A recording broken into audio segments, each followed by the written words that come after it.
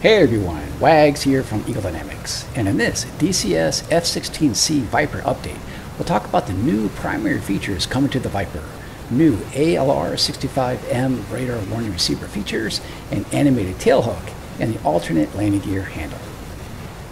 First, we'll take a look at some of the new features coming to the Viper's radar warning receiver, or RWR, also called raw gear.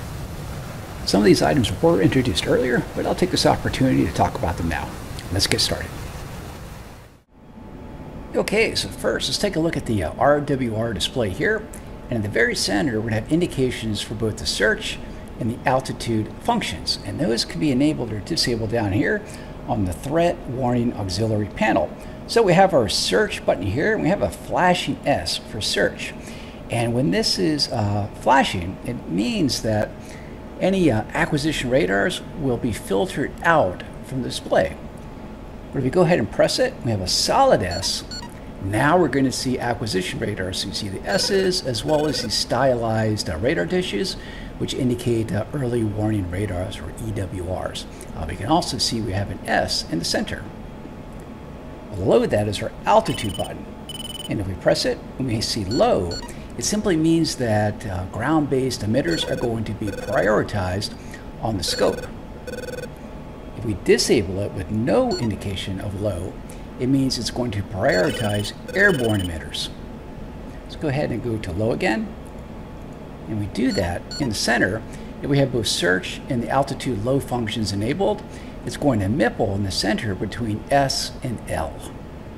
We also notice that the symbols are a bit smaller now. And also, again, we have the stylized indication for early warning radars.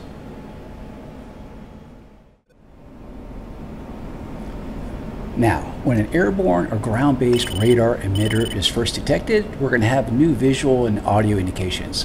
First, when it's first detected, the symbol is going to pulsate in size between half size and full size, which you can see here with that SA2.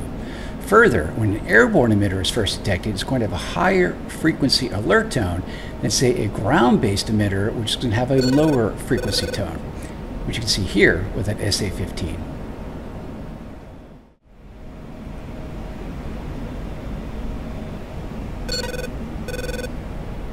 Now, a new symbol on the scope is going to be a square around a radar emitter that has you locked, which you can see here with that SA15. And just as before, if the radar is guiding a missile, you'll have a circle around it that's flashing.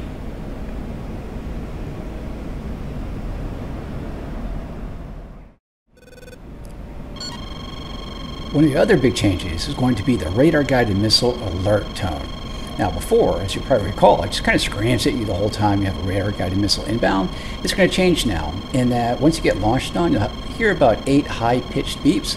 Then it'll go silent for about 15 seconds. And if you're still being tracked with a missile in the air, it'll repeat those 8 beeps, but at a lower tone. So let's take a look at this in operation.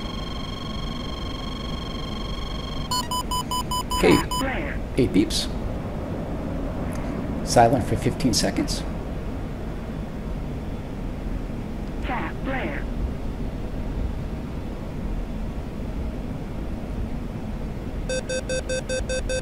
And then those are the 8 beeps at a lower tone. And it'll just repeat that as long as we have a radar-guided missile inbound.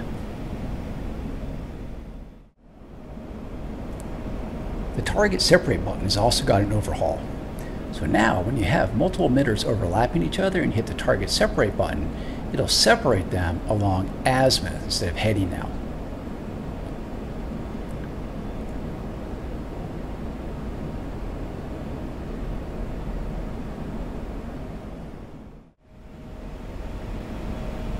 Now, last on the RWR, we can hit the system test button, which will run a built-in test or a bit on the RWR.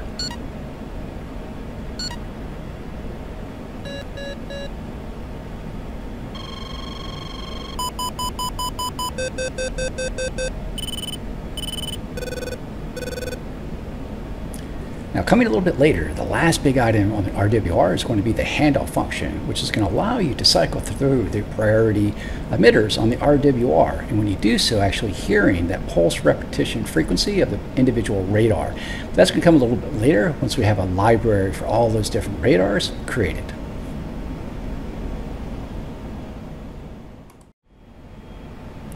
Now, in addition to all the raw gear, we've also done a couple changes to the cockpit. The first is the ability to lower the tail hook, which we can do here with the hook switch. We set it down, it'll drop the hook. If we go up, it'll raise it just a little bit. To fully raise the tail hook, you have to land and talk to the ground crew and run a repair to completely raise the tail hook. Now, I know many of you are going to ask, but right now we're not planning on doing an airfield arresting system. It's something we may look at a little bit later, but right now it's not in at least our immediate plans.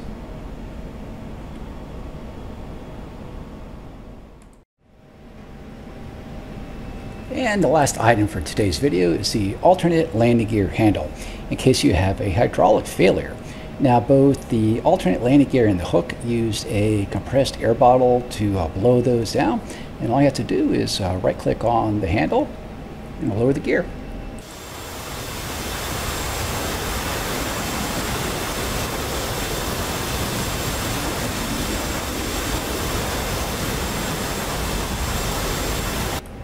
So folks, hope you enjoyed this video, and I will see you next time. Thanks.